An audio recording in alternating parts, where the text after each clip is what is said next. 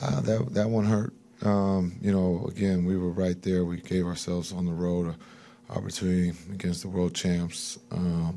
We let the game slip away. That one possession when they got 4 offensive rebounds, it didn't, win or lose the game for us. It didn't lose the game for us, I should say.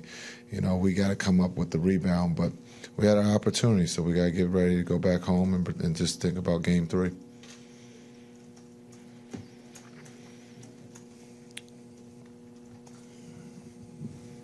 Jason, Darren didn't score any points tonight. I mean, just how tough is it for you guys to win when you can't put the ball in the basket like you did tonight?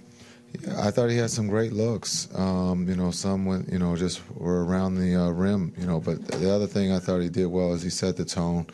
He's attacking, getting the ball in the paint.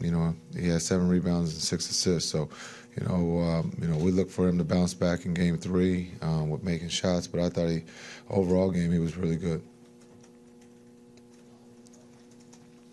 Can you talk a little bit about the boost that Teletovic gave you in the second? I think 5 of 6 from 3, and ends with a game-high 20.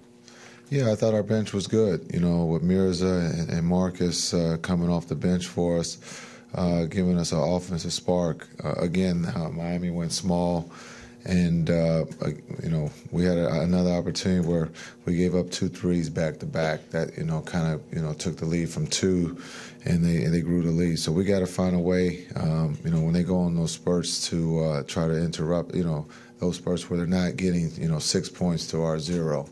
And that was the mini run that I thought, kind of helped them get the win tonight.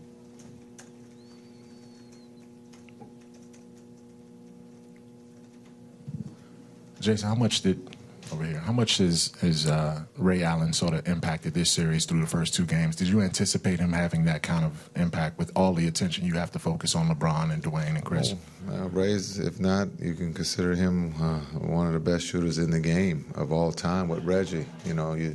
You look at those 2 players and what they've done, but you never can count out Ray. He's a competitor. Again, he was, I think, quiet, there into that second half where he got going with the pin down 3 and kind of got their mini run going. But Ray's a competitor. He's a world champ.